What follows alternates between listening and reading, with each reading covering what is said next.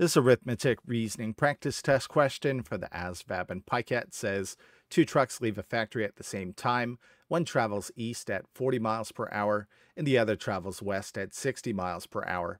In how many hours will they be 300 miles apart? So for a problem like this, it's sometimes helpful to make a quick diagram. Here's the point that both trucks are leaving. That's the factory. According to the problem, one truck is heading east at 40 miles per hour, and another truck is heading west at 60 miles per hour.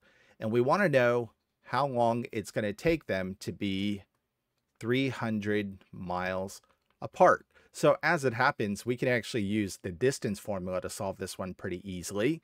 That is, distance, d, is equal to rate times time.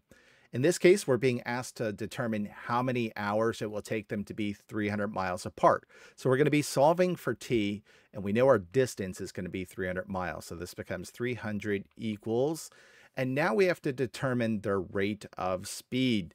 Now, these two trucks are driving away from each other. So they're driving away from each other at 60 plus 40 or 100 miles per hour. Again, they're driving away from each other at a combined rate of 100 miles per hour.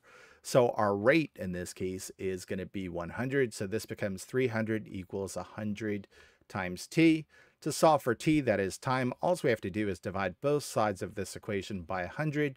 This crosses out, leaving us with t over here. 300 divided by 100 is 3. So in other words, it's going to take them 3 hours to be 300 miles apart.